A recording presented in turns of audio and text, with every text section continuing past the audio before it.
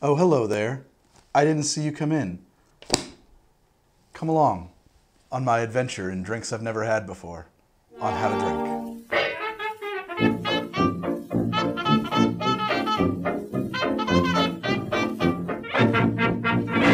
I have an occasional series that I do on Patreon. It's a Patreon exclusive. I call it Drinks I've Never Had Before, or DINA for short.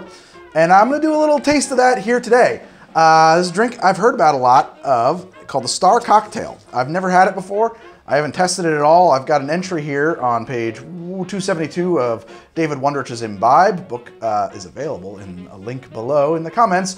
And we're just gonna make the sucker. It's a great history piece here, but the important bits is that we should fill a mixing glass with half full of ice, 2 dashes of gum syrup, 3 dashes of Peychaud's or Angostura Bitters, 1/2 jigger of apple brandy, 1/2 jigger of Italian vermouth. Mix it, strain it in a cocktail glass with a twist of small piece of lemon peel on top. Mr. Wondrich goes on to explain that he prefers Angostura here, and that Harry Johnson suggests adding a dash of Curacao. There's also a Manhattan Club version, which involves yellow chartreuse and cherry bounce. I don't have any yellow chartreuse, so I'm not even gonna venture into that territory. So without further ado, let's try this drink, the Star Cocktail, that I've never had before. It's interesting, I think that, if I'm not mistaken, he says in another section that at one time, the only 2 drinks he knew of, I think it's Under the Jersey Sunset, that involves Applejack, were the Star Cocktail and the Jack Rose. So, and I've never had a Star Cocktail, so I'm excited to try it. It sounds good. It's sort of like a Applejack version of a Manhattan. Okay, so now the book says we should start with the ice in the glass. I don't really see any benefit to that, so I think we'll start with not the ice in the glass. We're gonna start with the vermouth. We're gonna do an 1.5 ounces of our delicious Antica Formula. I believe this is the style of vermouth that is referred to in the book when it says Italian vermouth. At the very least, I'm pretty sure it's got to be a sweet red vermouth. Maybe a Punta Mez would be correct, but I can't think that we're going very wrong here.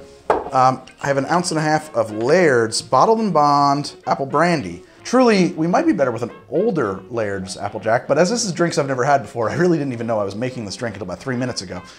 So I'm going with what I happen to have in stock, and I'm fresh out of the 12 and 7-year Apple Brandy. I think this will serve us well. I have my gum syrup here. This isn't really a dash or top. I suppose I could put a dash on it. It's interesting that in a lot of these older books, they talk about dashes with something like gum syrup. Gum syrup is so thick that I don't even understand how you would dash it. So I dash, when it asks for a dash, from a bar spoon, I think. I do this kind of a little visual thing, an ocular pat down, if you will. That's like a dash, I think. It's not quite the whole bar spoon.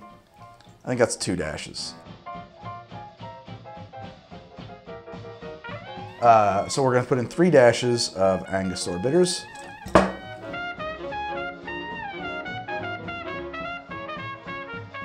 And at that, we're gonna need some ice. Get this ice up.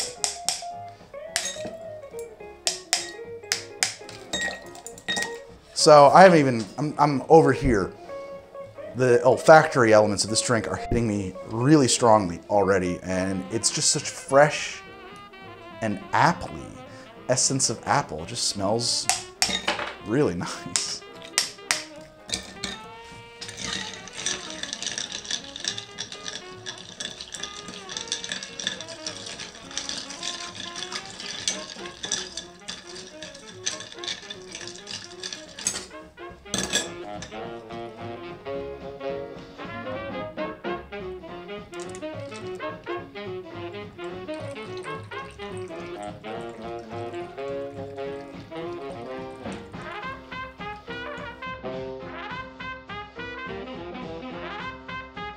Says we should garnish this with a twist of lemon.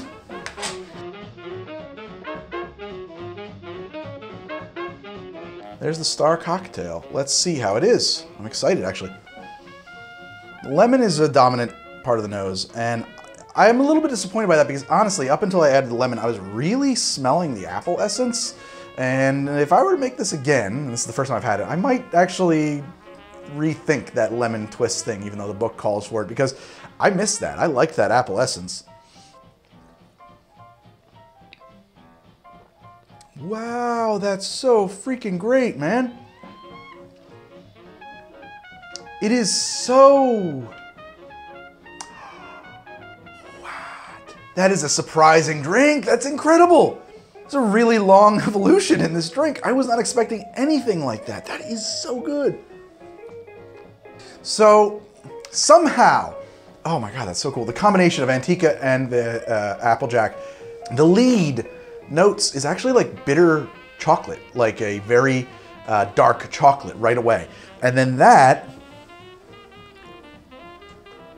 eventually fades into like that apple essence, but not like what it tastes like when you bite into an apple, but what you would imagine like distilled and concentrated apple perfume stripped of all of its sugars to taste like an apple that just effuses and permeates your sinuses, your olfactory. It really hits you.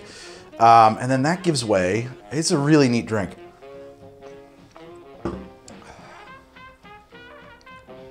Yeah, dark chocolatey, bittery kind of thing, but in a sweet, pleasant way. That apple kind of thing, sort of, with a little bit of lemon in it, and gives way to a kind of caramelly sweetness. That is really cool. That is awesome. Man, I've got to say. Ooh, and then there's like a vegetal thing that kind of comes in right there at the very end.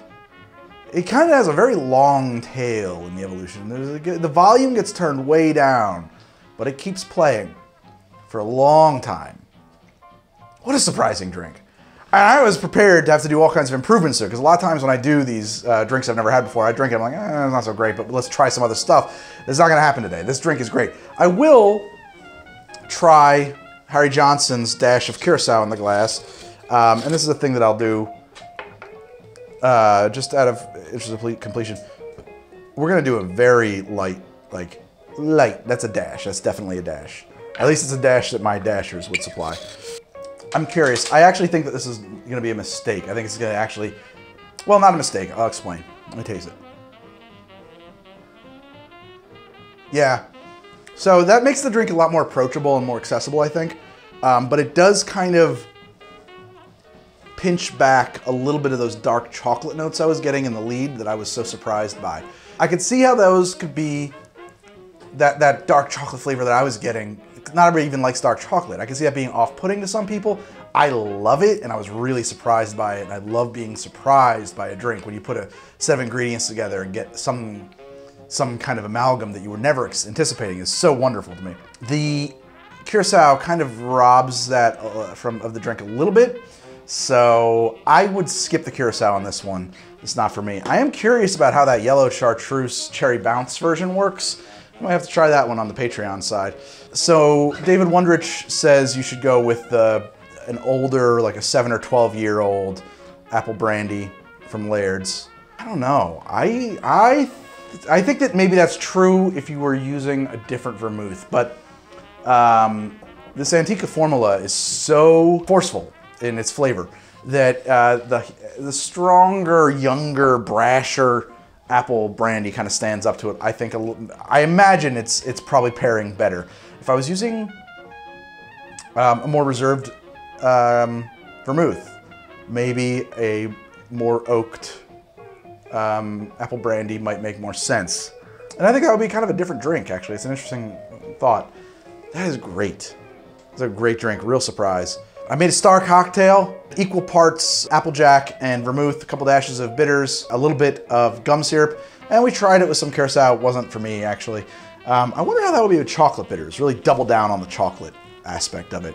Usually that's a mistake, actually. Usually that throws things out of balance when you think, oh, more of that would be good. Nah, it tends not to be true. I'm on Twitter at How to Drink. I'm on Instagram at How to Drink. I'm on Patreon at patreon.com/howtodrink. And if you like stuff like this, me trying drinks I've never had before, kind of riffing on them and experimenting on camera, if you like that kind of thing, well, that's over there on Patreon. I can't commit to always having an episode of drinks I've never had before, but when I can, I produce exclusive content on Patreon. And this is an example of what that show is like. Don't you know that you are a shooting star? Yes, you are. Isn't that how the song goes? Did I make that up? You're a Carpenters fan. Help me out. Well, that's the whole show, guys. I'll see you next week. I don't have a great button today. Oh, speaking of buttons and pins, check out this sweet How to Drink pin. You can find that in my How to Drink merch store, which I will set up at some point after shooting this.